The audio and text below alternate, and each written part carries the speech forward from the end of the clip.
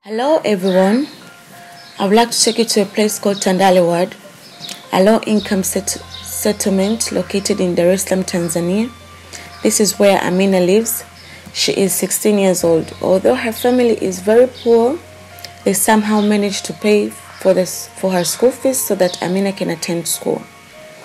But her family doesn't have enough money for the bus fare.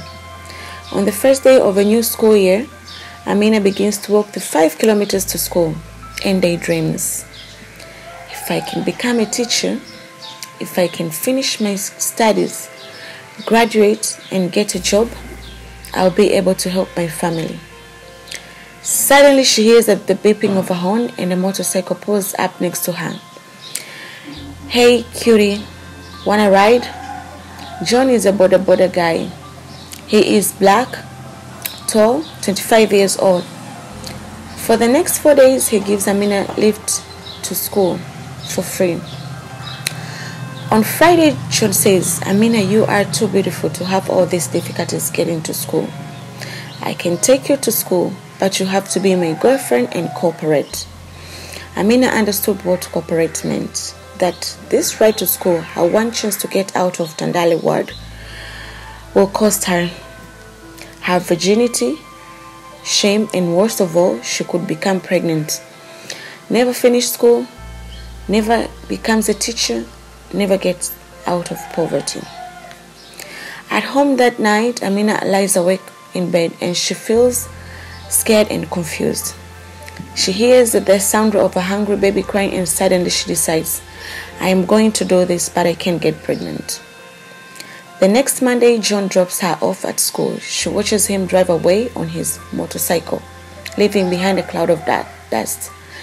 But instead of going into the school, she goes into town. She's wearing a school uniform and clutching a piece of paper with an address of an adolescent-friendly health center.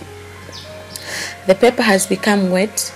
The ink a bit smeared from her sweating hands. Amina is so anxious that her stomach is aching. She sees the center up ahead and stops. What if my mother finds out that I came here? She remembers her dream and crosses the street. As she opens the gate, Mr. Tambi, the health center's office security guard, yells over her in an intimidating voice. What are you doing here? Why aren't you in school? Get away from here and go to school. Amina stops. Her heart is pounding so loud that she can hear it. She looks down at the ground, feeling the heat of shame. As she walks out towards the exit, she feels hopeless and defeated. I am Fortunata Mosen and I work as a project officer at Young Women Christian Association of Tanzania. Our organization mission is to develop leadership and collective power among women and girls in Tanzania. We hear stories like Amina's every day and it doesn't surprise us.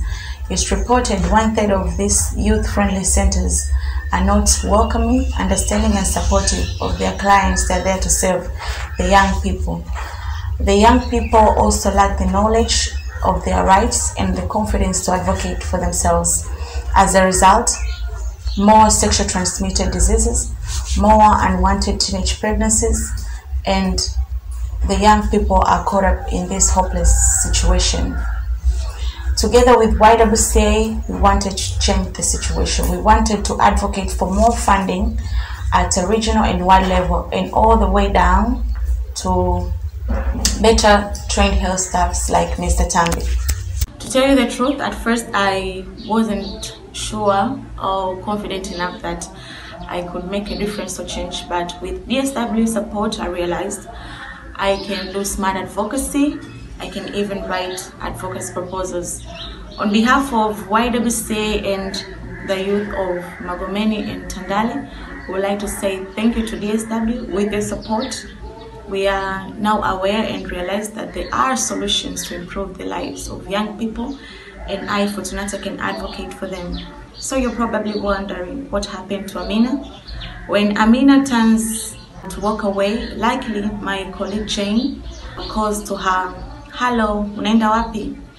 And Amina said to her, nahitaji huduma rafiki. Amina was well informed and received the services.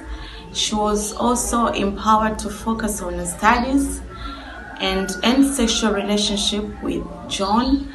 And Amina is now pursuing her A-level studies to become a teacher. I asked Amina if I could tell her story today, and she said it can make a person better understand. I should tell her story.